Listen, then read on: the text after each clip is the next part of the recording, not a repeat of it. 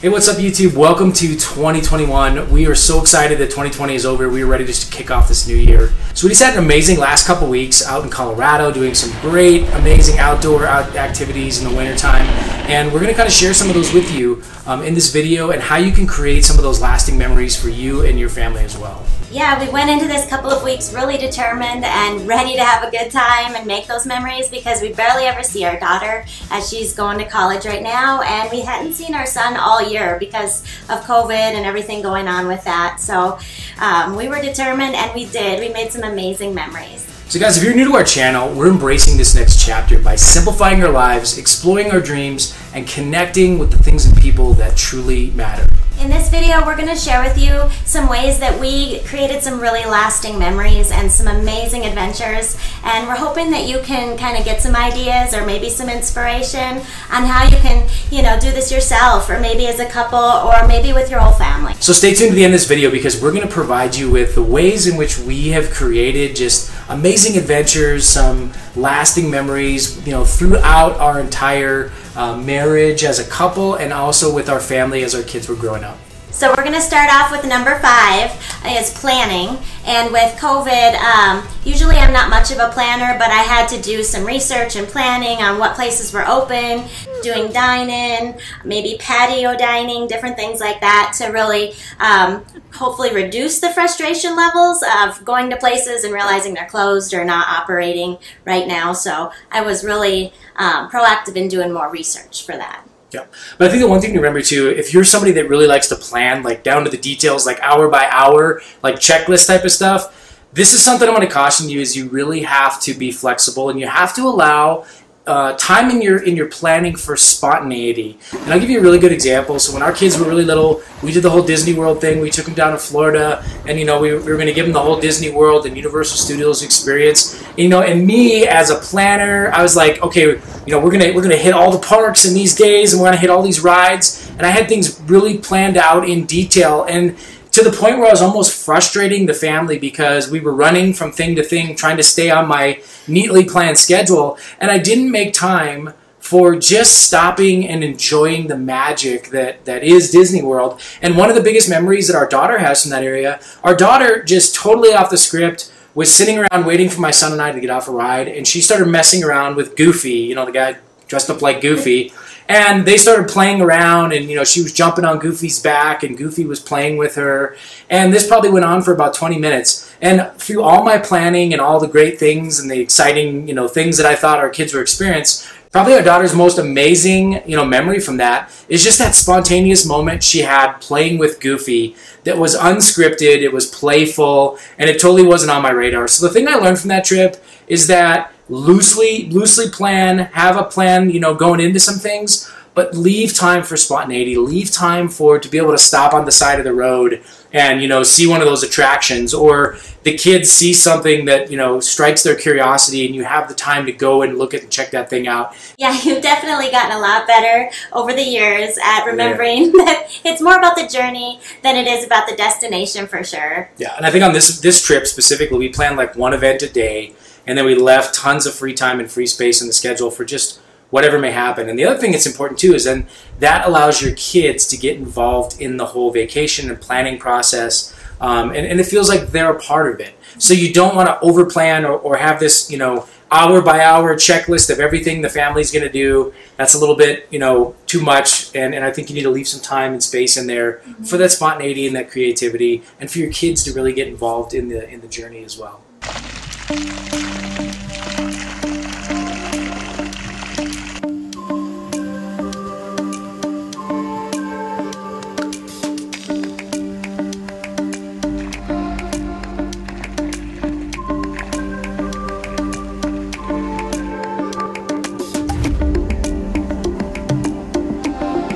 before we move on to the next one, we just want to explain to you a little bit of why it's so important, especially if you have kids, to create these lasting memories that are positive.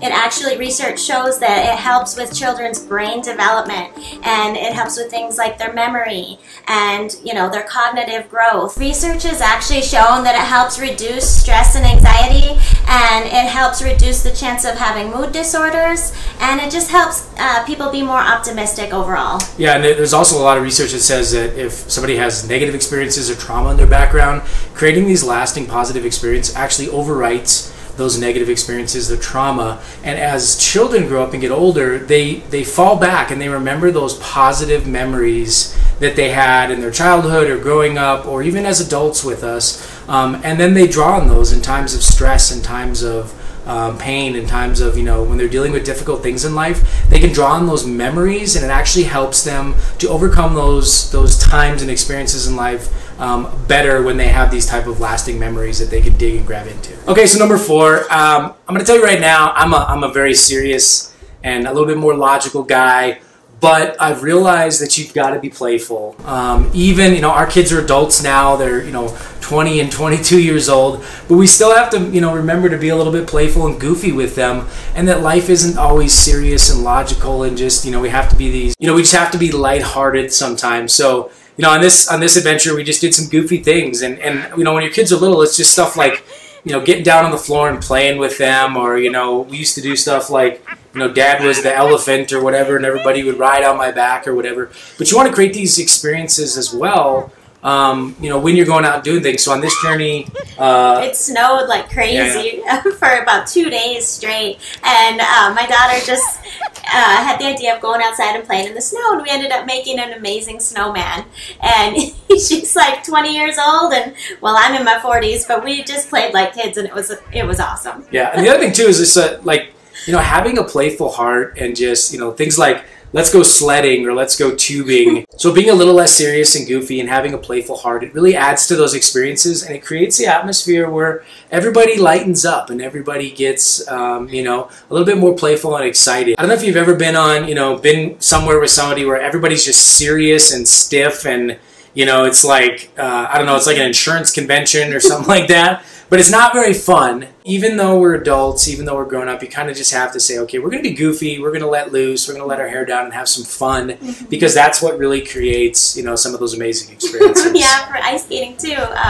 Instead of just doing the round and around, you know, like, we can do it, but the kids ended up having those little guard things that made it a lot more fun, and they're racing around, and I think they even got in trouble sitting on them and stuff, but hey, that added to the memories. Yeah, that's the best part of making the memories, right? Yeah. So bottom line, guys, just remember, be lighthearted, be playful. Everything doesn't have to be, you know, just this serious, logical thing that you're doing. You can be funny and goofy and have a good time, because that, you know, just creates that funny atmosphere, and everybody has a really good time when you do that. Number 3, taking time to notice the little things. So especially when your kids are little, they're going to have that sense of wonder, and just taking that time to go to that place with them, admiring that rock that they're showing you, or that bug or insect, is so huge. It sounds like it's not, but it really is. It creates lasting memories. Yeah, so back in 2011, I took both kids up. We went and we stayed for about a week up in Mount Rainier. We climbed Mount Rainier, went up to the glaciers and stuff like that.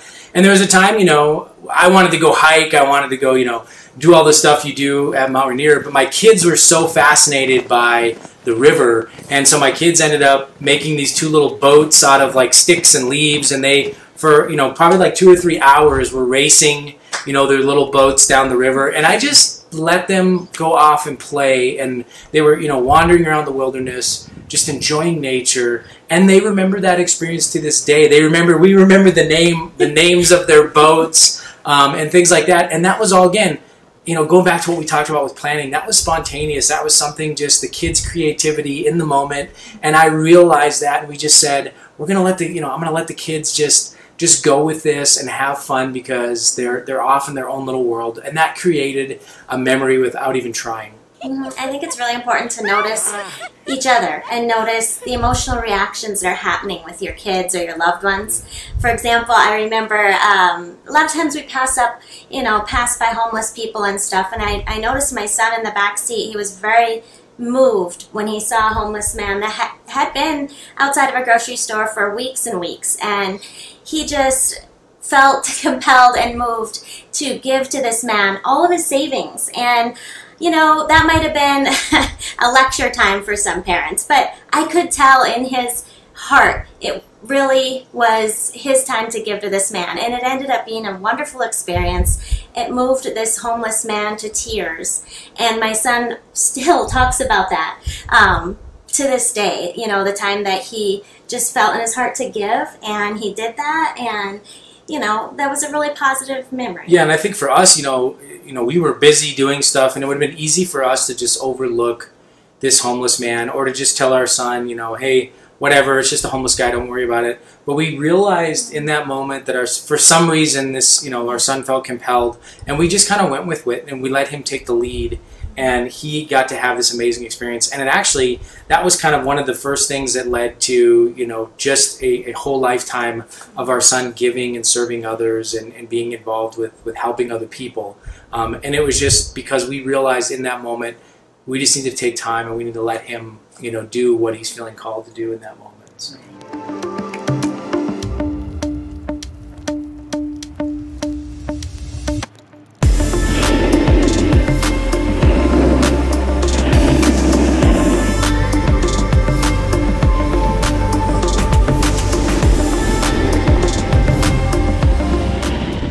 Okay guys, number 2, if you've been watching our channel for a while, this should not come as a surprise for you, but you want to create adventures. You want to have, you know, kind of that adventure lifestyle and not just be the same old boring routine all the time. You know, we try to do this on a daily basis, every single weekend.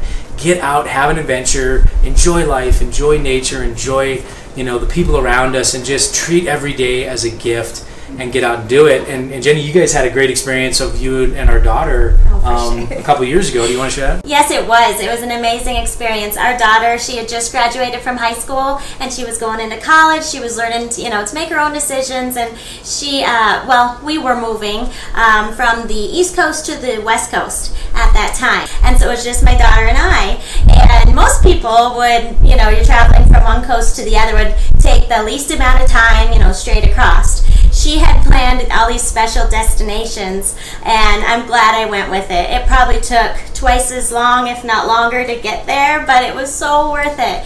We stopped in Nashville, learned to line dance. Flying helicopters in Myrtle Beach. Oh yeah, and we went to New Orleans, and we went kayaking in the bayou with all the alligators, and it was just an amazing adventure. I wouldn't change it for the world, and it was super special because this was right before she went to college, and I'm glad that I took that time with her.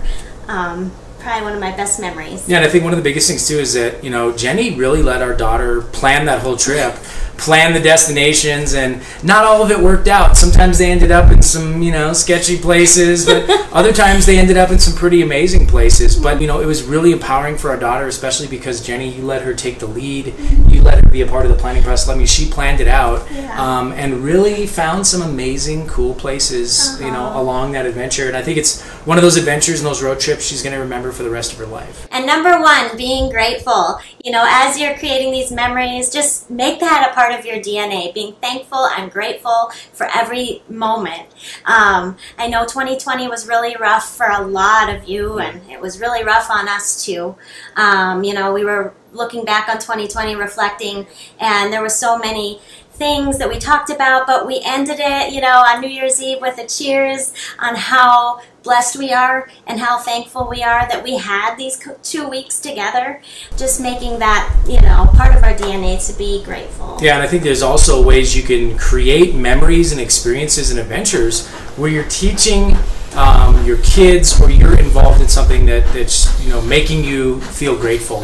One of the things we did with our kids from a very early age, when they were in middle school, kind of going into high school, is for a number of years we volunteered every winter for something that was basically like a homeless shelter. So they would bring the homeless people into some of the local churches, and then, you know, we would just serve them for the week that they were there. We would give them a warm bed, let them take showers, give them meals, and just spend some time with them.